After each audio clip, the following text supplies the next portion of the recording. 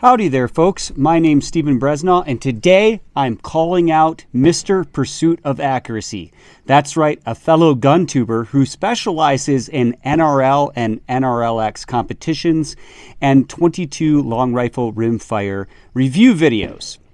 And he's a CZ fanboy, and I got to admit, I don't necessarily have anything against CZ, but I got a CZ 457, and it really hasn't been shooting all that good so far, and I've been kind of underimpressed with the trigger. And well, I was talking to him the other day, and I have this very cheap, in fact, this is the cheapest, garbagest .22 long rifle I own. In fact, of any rifle I own. That's a Savage Mark II. It's not even the suppressor ready version, and I bought this thing, comes with a chintzy synthetic stock, did come with the Accu trigger, and basically I have a bunch of videos on this thing, but I took it, I rattle can paint jobbed it, cut the spring, did a trigger job on the spring, don't recommend that, threw $20 or $15, $20 rings on it, threw a free scope I received that retails for like 45 bucks on Amazon, but the seller sent it to me for free from Amazon. It's a 4 to 12 by 40 scope, made in China. The glass, it's probably not even glass. It's probably plastic. And these rings have the 30 millimeter insert in them. They're not even 30 millimeter rings unless you have an insert in the ring itself. A CV Life bipod on this thing. I mean, this thing is a spectacle of trash. And I even have a rubber bolt knob on here. I mean, come on. This thing in total, because I got it on sale, with everything is like 200 bucks. All right, and I'm shooting some Savage standard velocity .22 long rifle target ammunition. This is the CCI factory ammunition. So Pursuit of Accuracy, if you're a real man and you're going to test your CZ 457 against this with all your customizations, at least maybe make it a little bit more fair and use some CCI standard velocity ammunition while you're shooting it. We're going to be shooting groups at 100 yards here. I'm about at 4,000 feet elevation. We got about a variable crosswind of about 1 to 5 miles an hour today, and I believe it's probably about, maybe 65 degrees, 60 degrees, probably 60 degrees out. I haven't shot this thing in 3 or 4 years, okay? I did put epoxy and steel BBs in the fore end of this to make it a little bit heavier. I used a Dremel and dremeled out the barrel channel to free float the barrel. Like I said, this thing is a spectacle. And we're gonna, yeah, I don't even remember how to release the mag in this thing anymore. It's been so long. There we go. Since I'm making the rules here, we aren't looking for point of impact. We don't care about point of impact. It's gonna be all about group size, because I don't even know if this zero is an inch off or 3 inches off at 100. I have no idea.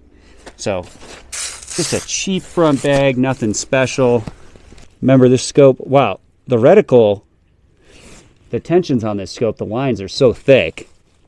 And this is only a 12 power scope, so I'm just gonna have to aim and hope I'm aiming in the same spot every time. Edge distortion, chromatic aberration.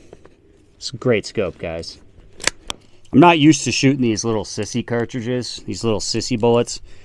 In fact, at one point, I think I went 3 or 4 years without even shooting a .22 at all. I'm used to shooting real man cartridges, shooting a real load, you know, like 300 PRC or something like that, 308 Winchester, 300 Win Mag.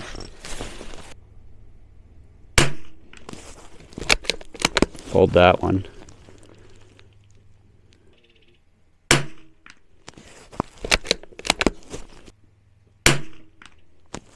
That one felt good. Ooh, pulled that one.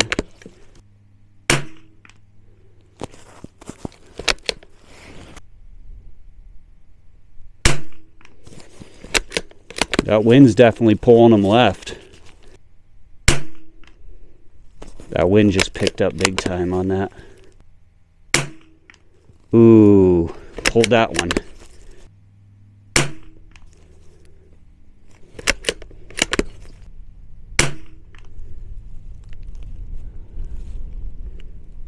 That looks like a good group there. I feel like I'm getting better with age, man. Just getting sweeter with age. Actually, Pursuit of Accuracy is a great guy. Fantastic shooter. Amazing channel.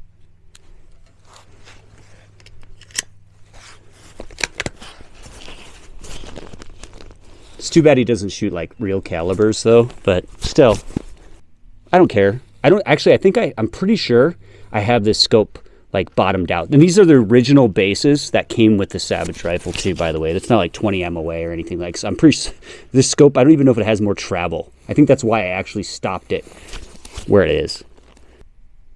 I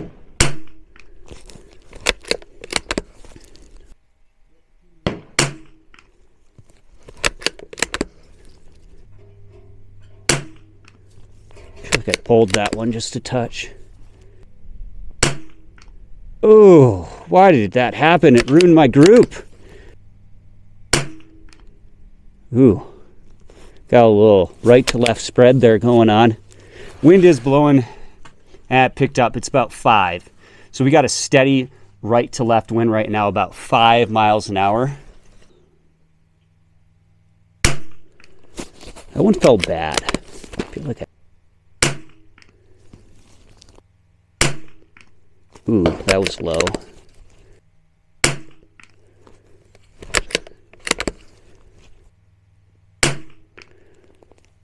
Ooh, can't tell how good or bad that group is. That's it. So, show me what you can do. Show me what you can do, Pursuit of Accuracy.